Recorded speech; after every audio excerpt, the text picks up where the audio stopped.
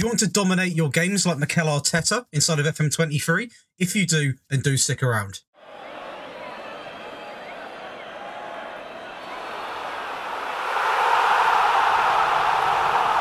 So guys, it's Josh from FMSCOUT today, and I'm going to be bringing you the 4-3-3 Mikel Arteta FM23 tactic. And this is a tactic that has been highly requested on my personal channel and also a couple of times on the FMSCOUT channel. And do you know what? At the moment, the manager's absolutely on flames, isn't he? He's doing really well in the Premier League, and he plays some good stuff. So what I've done is I've tried to replicate it as much as I can. Obviously, it can't be 100% replicated because a few things do have to get tweaked for a general game performance. We've tested with 5 very different teams, and this time I've paid attention a lot more because I've actually included a couple of teams in the Premier League, especially one which is more of a relegation side, which a lot of you guys seem to want to see. So let's get into the testing phase of this. But before we do, be sure to leave a like on the video, comment below, and do subscribe to the FMSCOUT YouTube channel. So we're actually going to start things off with the sort of hardest test first and go into the easiest. That's another suggestion which I'm taking into account. Now, what we're going to do is we're going to start showing off the Nottingham Forest bit of success story we had, to be fair, because we have actually got Champions League football with Nottingham Forest. Granted, it was very close, but the fact we're even up this end of the table should not be happening at all. We've also managed to win the Carabao Cup against Tottenham. Stats-wise, we did concede a few goals, but it is to be expected with this team. They're not the best, are they? Although inside of FM, they're actually okay. In terms of goals scored, we actually went out and scored 79, which is relatively good, I must say. We've got Arioni coming in with 34 goals and Lingard contributing with 16 assists and also the highest average match rate. And now, this is by far the biggest surprise in the entire testing phase, I've got to say. Really impressed with how this test actually went. And what we're going to do is we're going to spend a little bit more time looking at some of the stats in this one, because it's obviously the real key sort of, you know, test that we've done. So we're going to start in the data hub, and we're actually going to click on the general performance first. And you can see here that obviously a lot of the games were relatively close, which I did expect it to be with this Mikel Arteta system, because it does play some fluid football, but you've also got to have some pretty decent players to be able to play it. And Nottingham do have okay players, but obviously in the Premier League, there's absolutely superior teams compared to Nottingham, no disrespect to them, but 2.08 goals per game and conceded 1.13. So a lot of the games were close, but obviously a lot of the games we were able to seal out, and that's without also putting your own twist on it when you need to, you know, making it more defensive here and, you know, sealing out games, etc., etc. But one thing which I'm really impressed with is the pass completion in this as well, 88% with, you know, players. I mean, one of their best midfield players in Morgan Gibbs-White, by the way, had an incredible season, as we will look at in a minute. But overall, really happy with these stats at the end of the day. Ideally, I always like it when there's an exact sort of goal difference from what you're conceding to what you're scoring. But with Nottingham Forest, I'm 100% going to take this and run with it. But no, as you can see here, with actually some of the key findings, you got Renan, Lodi coming in with the creativity. Again, fullbacks playing quite a crucial role in this system. If we have a little look at Jesse Lingard, for example, he's actually performing well above in the key average role compared to the Premier League. As you can see here, this Premier League bit here is the bit in the middle. We'll reopen that because I've accidentally done that. But overall, this guy actually had quite a good season, to be fair. 82% pass completion, nearly, well, it doesn't look a lot when you say the assist every 90 minutes is 0.4, but it is actually outperforming a lot of players in the Premier League, so it is doing quite well. Progressive passes, just over 3 per 90 minutes. So overall, and key passes is actually quite good. You got to imagine a key pass can, you know, it means it's going to something. It's a key pass. So overall, quite creative, same as Morgan Gibbs-White. But if we actually take a quick look inside of the Premier League, which we can do here, unless I've had a little bit of a brainwave, we go into the Nottingham Forest one, and we go into this, we go into the Premier Division, and then we go into the stats, and we go to team overview. No, so here we go. We're not going to be at the top of any of them, because obviously we didn't win the league. And traditionally, when you win the league, that's when you see yourself at the top of stuff. But overall, 4th in the clean sheets of Nottingham Forest, which I'm going to take. We go, what's the more interesting one? We'll do most goals. Ranked 3rd in that one with 79 goals, which is very impressive, finishing over the likes of Manchester United, Brentford, Tottenham, Newcastle and West Ham. Most possession, I'm actually quite impressed. We managed to keep over 50 consistently with this side, so that's good. Pass completion, also relatively high, getting towards the 90% mark, so very happy with that, that is for certain. Most dribbles made, we don't find ourselves on that one. Or the most tackles won. Fewest conceded, we are going to be on next for the most clean sheets, so that's fair enough. That's quite relatively high as well, to be fair to you. I mean, overall, I think with a team which, by the way, we can quickly look at the team here and look at some of the stats, because this one we are going to break down a bit more. You can see some of the star players in this system, but we look down the ability rankings, and it's not awful for FM. There is definitely worse teams you could be. Don't mean the Premier Division. Have a quick look at the table. Bournemouth, I guess, would be probably a worse team in terms of actual players, but overall, the squad's not awful on FM. They have got some good players. Morgan Gibbs-White is one that screams out to me. A very good player on this game. Also, obviously, this man here, I mean, putting up the goals, you can't really knock it. Lingard played quite well. 30 years of age. It always shocks me that. But overall, a very good season, and what a way to start the testing. We then go over to Brentford, which you probably guessed. You've probably seen it in purple sort of highlighted text here. And we actually managed to finish third with them. Not such an impressive display in the cups, but to be honest, the main aim was to try and get them inside of the top 7, and we've done that with flying colours. You know, third place finish. Absolutely incredible. Very similar points to Nottingham Forest. Ivan Toney being the star player as always with 44 goals, and Bomo with 16 assists, 67 goals scored and 38 conceded. If we go into the data hub, it is going to be quite a close sort of stat line, I imagine. So exactly 1 goal conceded per game, which isn't too bad with this side, considering it's not sort of laid out to be purely a defensive side, and 1.76. So quite good, to be fair, with a pass completion of 87.76. So this tactic obviously is designed to sort of go out on the front foot. When I say that, I don't mean go out and be all-out attack from the rip, but it is designed to obviously have some really elegant play, good passing play. So when you are playing with a team that, you know, isn't really favourites to, you know, probably even finish inside of the top 7, you are going to see the games be quite close. Now, this doesn't mean you can't win them, because, I mean, we have won plenty of games. Obviously, you can see here, finishing inside of, well, the top 4 on 2 occasions with 2 teams which aren't going to get top 4 100% in real life. So, very impressed with that. But that is going to be 2 Premier League teams tested. What we're going to do now is, there is another 2 Premier League teams to test, by the way, as well. But the first one we're going to do now is in a different league in Spain. Now, don't cheat. Don't cheat, but leave a comment right now what team you think it's going to be. Don't cheat. Well, if you guess correctly, that is going to be Valencia.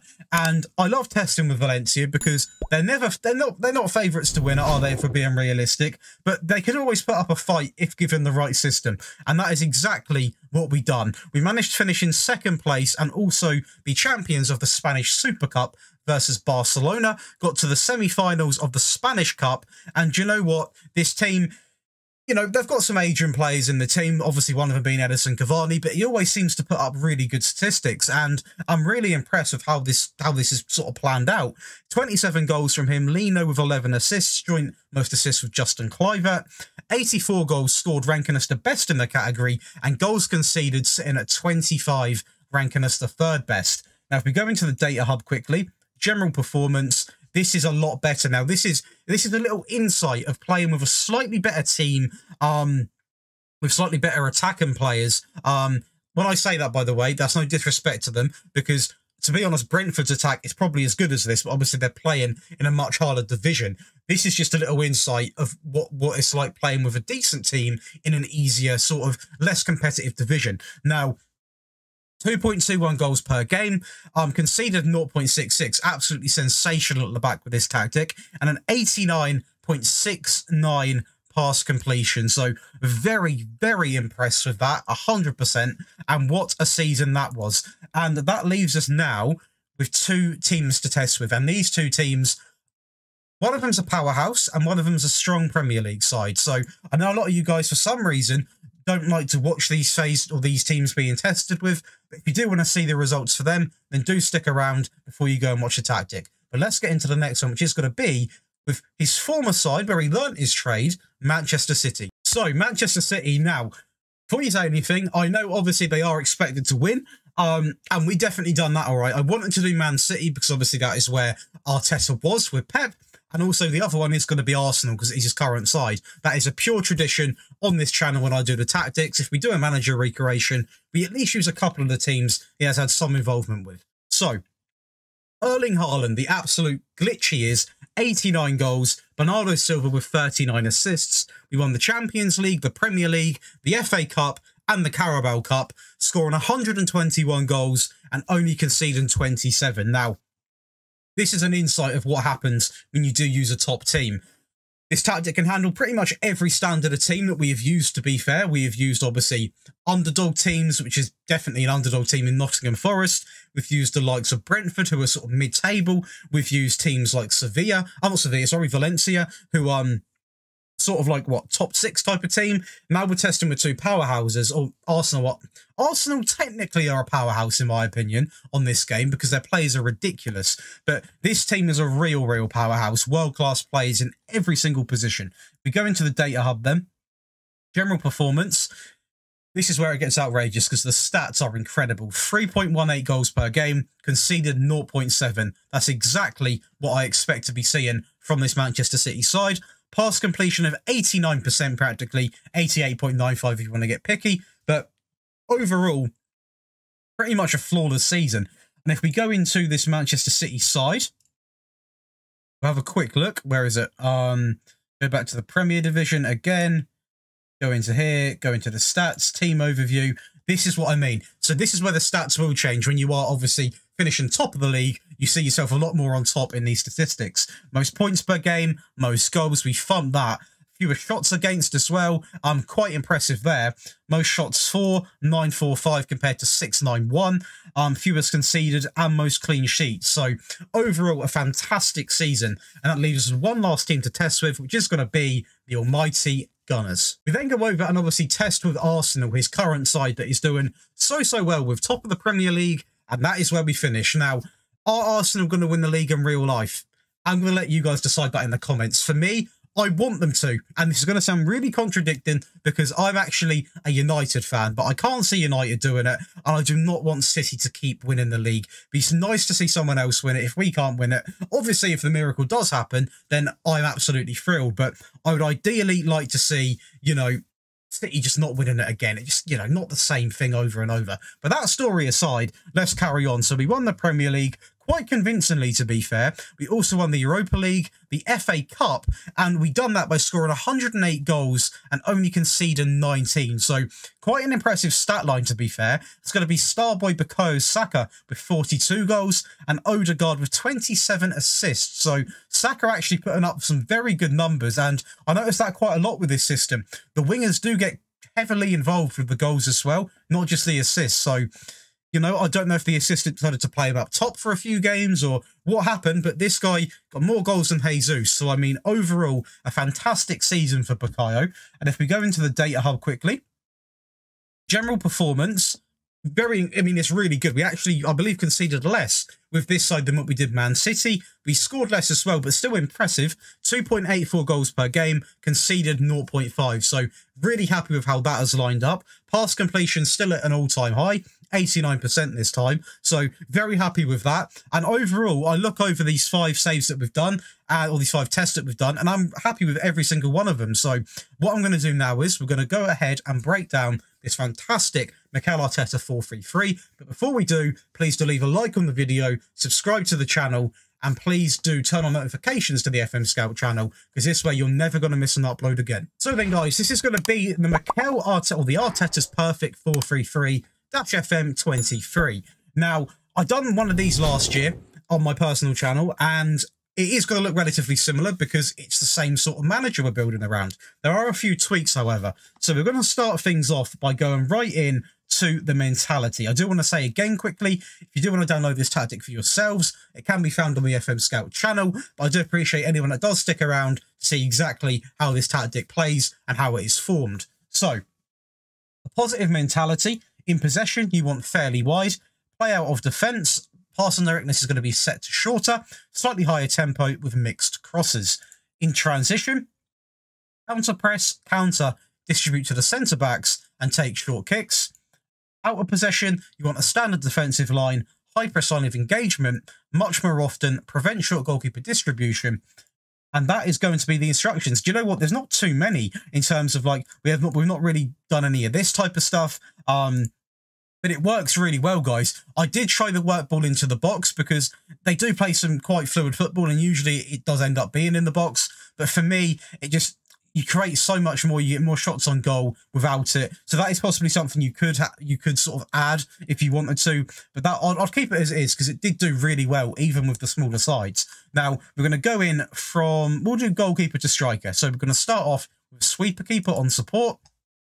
And he is going to be simply told to take more risks. Very basic, very simple. That's exactly what we need. Going over to the right back, it's going to be a wing back on support, run wide with the ball and get further forwards. The left back, a wing back, is going to be on support, run wide with the ball and get further forwards. Two centre backs, both ball playing defenders. Obviously, we'll play out from the back side. Both on defend, take more risks and hold position. And take more risks and hold position. Now, going over to the three in midfield, obviously the heart of the team. The DM on defensive midfielder, obviously DM on defensive midfielder. A DM on defence, sorry. Shoot less often, dribble less and hold position. Next to him, we've got a box-to-box, so crucial in a sort of three in midfield system, in my opinion. He's going to be on support and roam from position. Metzala on attack, by far the most attacking midfield player we have to offer. Dribble more, take more risks, get further forward, stay wider, move into channels and roam from position. On the left-hand side, we've got an inverted winger on attack, aim the crosses at the centre, stay wider, dribble more, cut inside with the ball and get further forwards. On the right-hand side, we've got an inside forward on attack, aim the crosses at the centre, stay wider, dribble more, cut inside with the ball, take more risks, cross less often and get further forward. So you can see how attacking these front three really are. And then we have a deep lying forward on attack. You could use an advanced sword if you want to go all on out goals, but this is just more of a realistic approach to the Arteta's system, in my opinion. On attack, shoot more often, hold up ball, take more risks and move into channels. And that is going to be the tactic pretty much broken down for you guys. Everything that went into making this tactic I've just said, and like I said, you can download it on the FMSCOUT website. I had tons of fun making this, so it would really mean a lot if you guys would leave a like on the video and be sure to subscribe.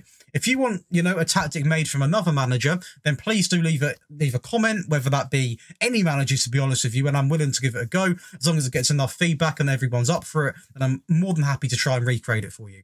But that is going to be it for me today, guys. Hope you guys have enjoyed, and I will see you in the next one.